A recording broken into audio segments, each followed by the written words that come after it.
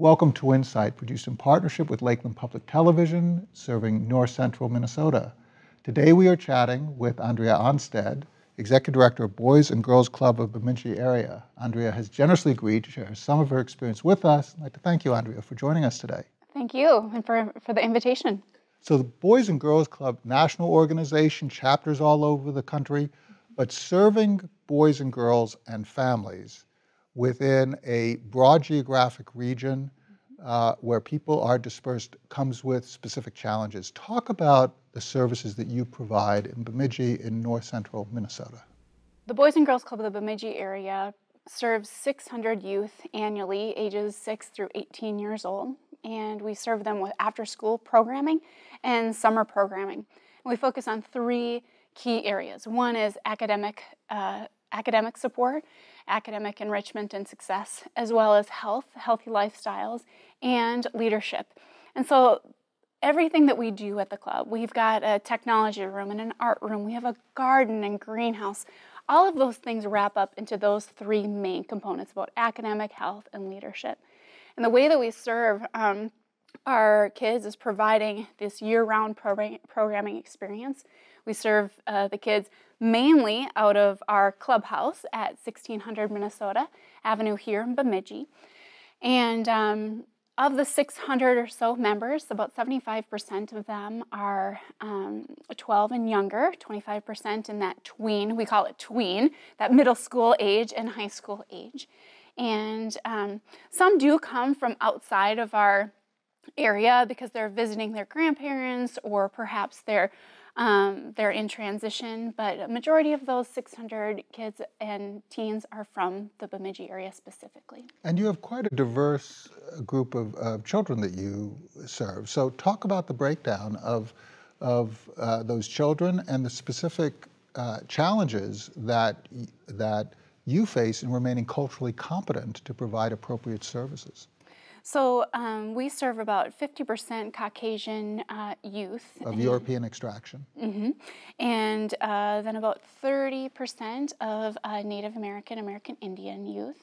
About 10% are multicultural, so have more than 2 or more races that they affiliate with. 5% are African American, and then just 1% in the Asian and the Hispanic. On a typical day in the school year, we're serving anywhere between 160 to upwards of 215 youth. With structured programming. So they come from school, we give them a little bit of time to kind of like get their wiggles out, and then we feed them. That's an important component.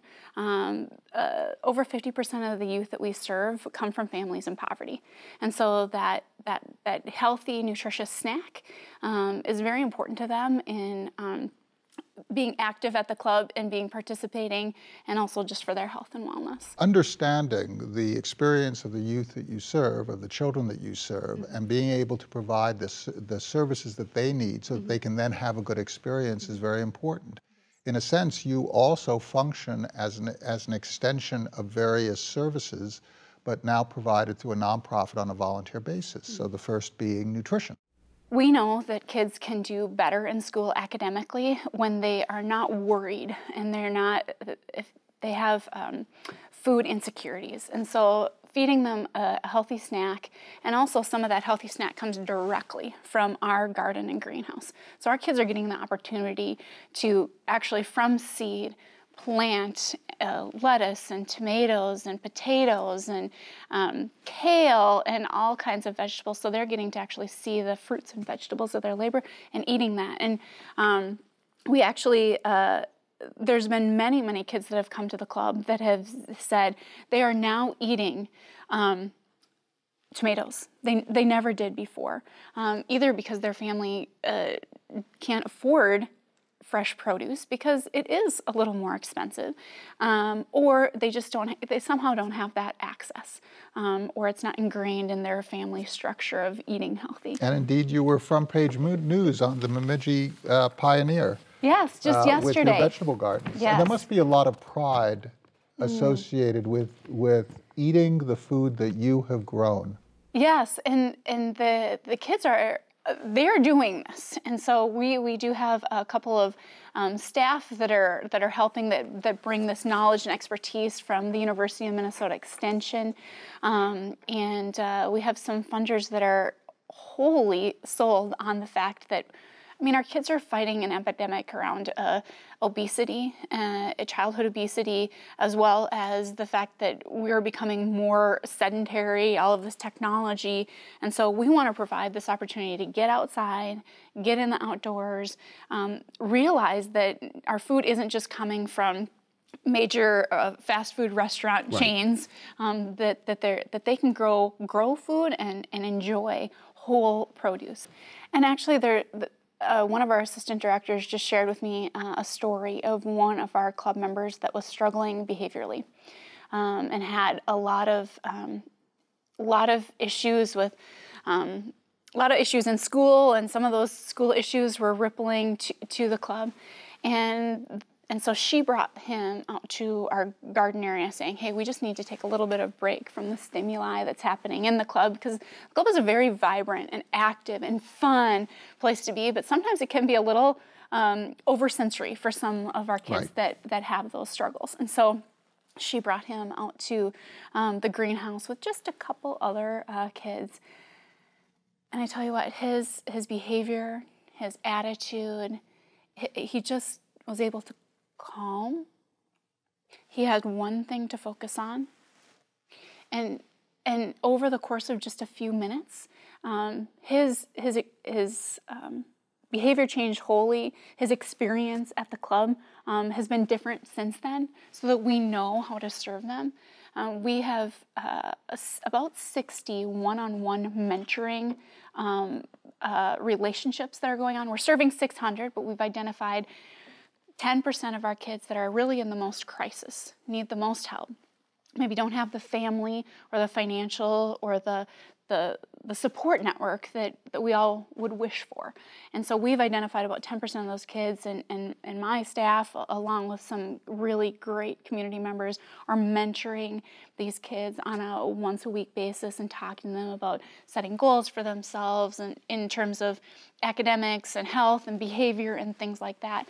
But it's one of those cool things that we now know what that key point is for that young man. That bringing him into the garden was really a kind of a revolutionary thing. He had never had that experience before, and how that could make his experience at the club so much better. And that's clearly an instance in which you cannot just exhort a young person toward self-reliance. Mm-hmm. You cannot say to the family, why do you have this problem? Why aren't you solving it?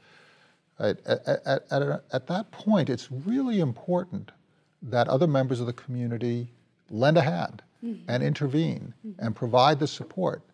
How are you funded so that you can provide your programs? Let's talk about that, because that's on the forefront of my mind almost every day. We, this year, just started our new fiscal year budget July 1st, and our operating budget will be $725,000 this year. Over 50% of that comes from contributions from businesses and individuals. The next 20% comes from our special events. So we have this amazing Valentine's Gala, a golf tournament, a couple other bowling tournaments, and so forth. And these are combined events in which you're marketing the organization and its values, so you're communicating telling the story.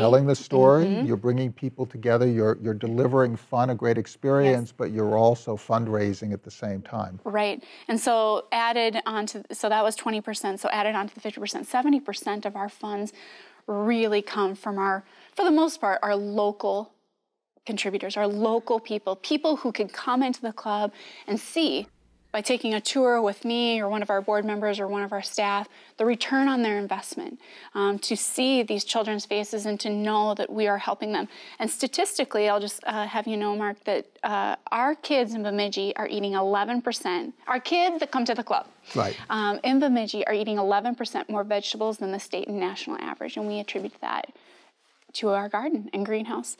But back to the funding portion, we're thankful to be a United Way agency. So that covers about 4% of our budget.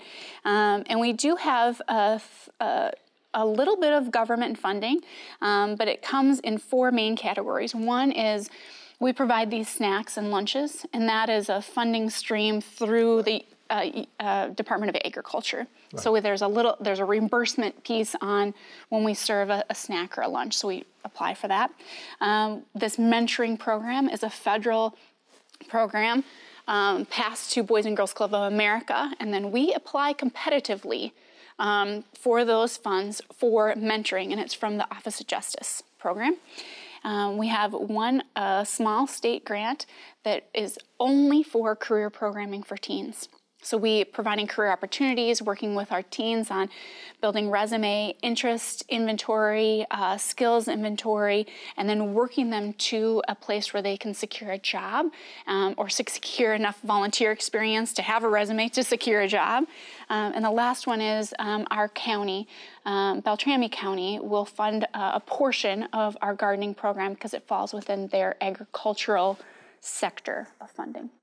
What does it cost to sponsor a child so that the child can have this experience? It ranges a little bit depending on the year and the heating bill and the light bill and the cost of toilet paper and the cost of watermelons and all of the things that go into that. But typically in a year it costs between $850 to $1,000 to sponsor a child. So by contributing $850 to $1,000, you are actually giving a child a year's worth of experience. Yes. With the organization, with the programs, yes. With growing their own food. You're giving them nutrition, you're giving them enrichment programs, you're giving them tutorial services. You have 10% of your children who are getting individualized counseling and added support. You're really changing the lives of children who cannot themselves change their lives and whose family need a helping hand. That is our mission, is to inspire and enable all young people, especially those that need us most. Well, Andrea Ohnstad, thank you so much for sharing your experience at Boys and Girls Club of Bemidji Area. And thank you so much for your insights.